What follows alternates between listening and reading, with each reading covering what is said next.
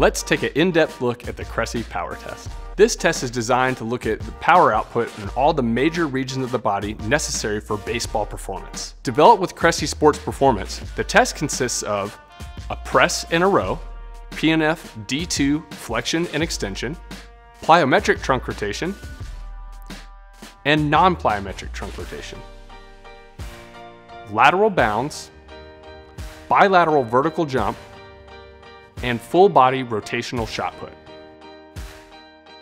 Upon completing the test, the Cressey Power Report is generated.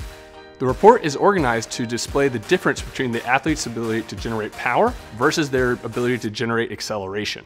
For each exercise, you can look at the difference between your power output and your acceleration output for each side of the body.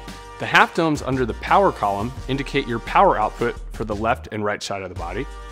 You can also see the difference in your power output underneath. At the top of the report, you can also see your overall power and acceleration ranking.